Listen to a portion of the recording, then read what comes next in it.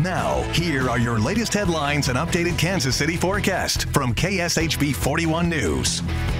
I'm Kevin Holmes with KSHB 41 News. Here are your headlines for Thursday, May 19th.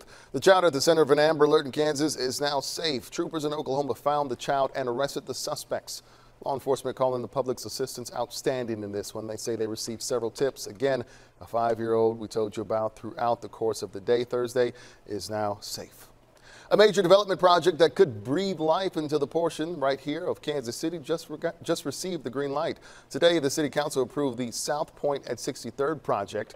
4 phases planned for the area near 63rd and Prospect, including office space, retail apartments, and a hotel. City leaders say this will bring jobs and affordable housing to the area. Gary Lezak with that all-important weekend forecast. Thank you, Kevin. Well, we're looking at a beautiful night tonight. Clouds, maybe some rain in the morning as a front blows on in here.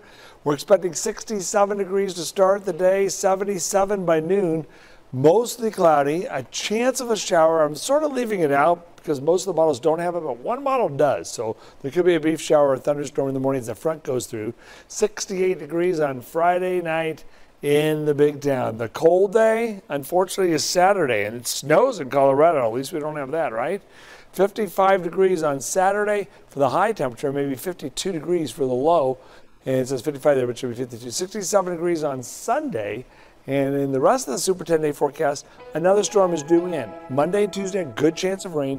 And then as we head towards Memorial Day weekend, it looks like it'll heat up and just a slight chance of some rain. And that is usually typically the wettest time of the year, so we'll see about adding some rain chances in there.